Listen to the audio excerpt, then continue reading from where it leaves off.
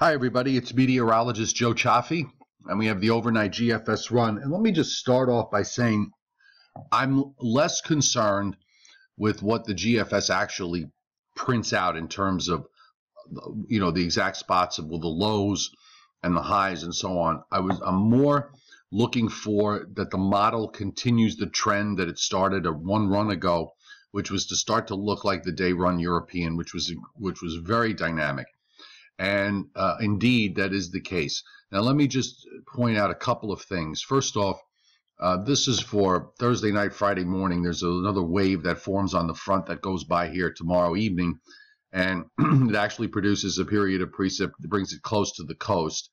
I haven't actually looked at the NAM yet. I'm going to go back to that a little later. But in the meantime, when you look at this run, a couple of things stand out to me. One is there are two main features here. You have the one that's running well out ahead in the southern stream that's producing this low off North Carolina over the weekend. That low has to go out, okay? Because there's only so much room in the atmosphere for something to happen. You can't have two major storms back to back. It's just extremely rare. I can't really recall seeing, I think maybe back in 2010 or 2011, one of those years, there was an instance where we had two deep lows very, very close to each other. This one has to go out, and one of the things that I noticed is that it's not as deep as the prior runs, and it's faster. So that is a positive if you're looking for something on the order of a winter storm. And when you look at the second system here, and you can see it I'll just back it up a little bit. You can see that low there that comes down in that northern stream, and now it's starting to reflect the upper feature. It's going to redevelop right along the coast and then intensify as it moves to Cape Cod, gets pretty deep. And this is now for Tuesday afternoon. Tuesday night, it's in the Gulf of Maine, and the precipitation is just about over, and we have very cold air that's pouring down into the Great Lakes. Now, I'm liking this look in terms of how it looks compared to the European, because it's actually pretty close now. And when we look at the upper air, it matches up fairly well. There's that lead system that goes out. Now, here's that next trough that's digging down, and this is what forms this strong upper air system that dives down into Ohio. That's what intensifies the coastal storm. And let me just back it up here. I'm going to try and pull up the European. It's hard to do the same hour comparisons. I can't go to this run. I have to go to the run before. So let's see how it matches up. And we'll just switch to the European. And it matches up pretty well. This was the European from this afternoon. It's actually about there's a 12-hour time difference here. This is for Tuesday morning on the European, whereas the GFS that I just looked at, this is the new GFS. So it's got the upper feature. It's just as deep. You can see how it's getting ready to dive down into position here.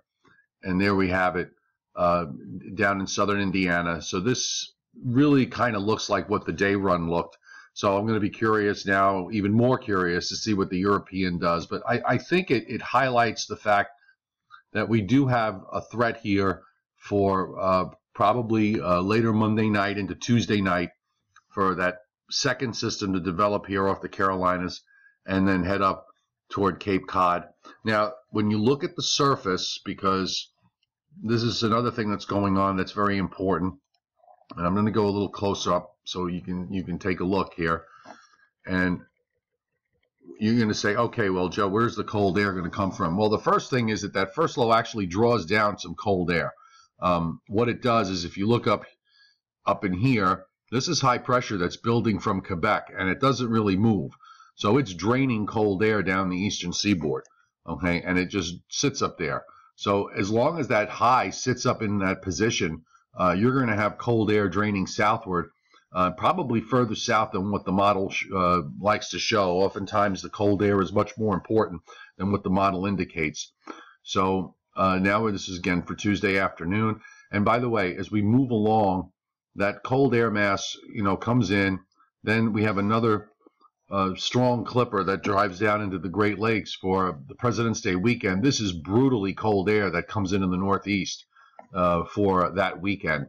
So we're talking single digits and teens here, especially if there's any kind of snow cover across the Great Lakes and much of the Northeast. So this is going to be our one really big shot probably of true Arctic air for the winter, the way it's looking. Beyond this, now what happens beyond this is that the upper air structure begins to modify a little bit, and we actually see the cold flow relax. I'm going to take a look and see if the upper air is in for the wide shot, so we can take a look at the overall jet stream pattern, and then we'll go look at the NAM to see what it does for. Now it's only out to 300 hours, but actually we can get to see at least what's happening from this view. Okay, so here's our system that's coming through now.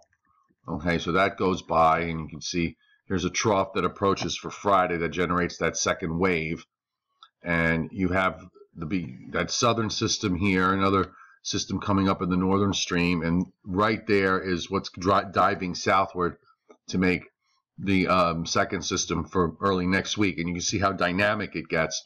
You have all sorts, all up here, all this warming that's going on through the Arctic has just completely displaced all the energy southward.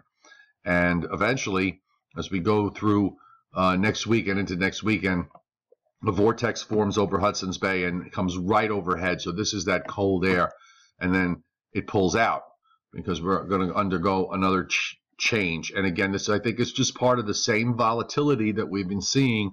You know, cold air masses that come in doesn't stay cold for that long. It's not prolonged. There's a lot of chaos in the atmosphere. So I'm thinking what may happen, this is just a guess, that when we go into perhaps the third week of February, we're going to see temperatures modify a bit as this pattern realigns again, and then perhaps fires up for the end of February and the first part of March. So I don't know. I find this whole thing really very interesting. This has been an incredibly unusual winter from a lot of respects, so different from other winters in the past where you just kind of lock into the same pattern for the long, for 5-6 weeks at a time. This volatility is frustrating sometimes, but it also can be a lot of fun because you get to see a lot of things happen, and you get long breaks in between as you try to figure out what the next adventure is going to be. All right, there's our rain for Thursday, and you can see that the NAM does bring in precip. It actually makes it cold enough. I was looking at some of the temperatures aloft, and it does change it over to snow over Long Island for Thursday night into Friday morning before the wave pulls out. If that happens, it'll be just a cheap thrill anyway. And then it doesn't go out far enough so that we can see what's going to be happening over the weekend. So that's what we have. I will be curious, as I said, to see what the European does, and we will see how it matches up. The GFS seems to be going the way of the European, the way it was on the day run, so tonight's run ought to be pretty interesting. And I guess just to make you snow lovers feel a little better, I will show you the GFS snow map for this event, because it does generate some accumulating snow for this event for Tuesday, and you'll see it there. There it goes. So it's got us, it has much of New Jersey, Long Island, southeastern New England in a pretty good band of as little as 4 to maybe as much as 10 inches. How real that is, I don't know. It's a long way to go to 200 to the end time of this event, which would be Wednesday morning, but it does produce a fair amount of snow. Not everything is going to wind up being a blizzard, but we're going to continue to watch this carefully. This is, of course, an early estimate based on what the GFM literally printed out and not what it may necessarily wind up being. So still a long way to go and a lot to watch. And tomorrow, don't forget, flood watches up for central New Jersey, south of 78, north of Route 195. Looks like we'll get a solid, inch to 2 inches of rain. So there probably will be some localized flooding to deal with. So if you get a chance tomorrow morning, if you haven't cleared any storm drains that are around your house, you might want to do that just to help the water flow along. and we will, of course, update this for you during the morning when we get a good night's sleep and see what the European has to say.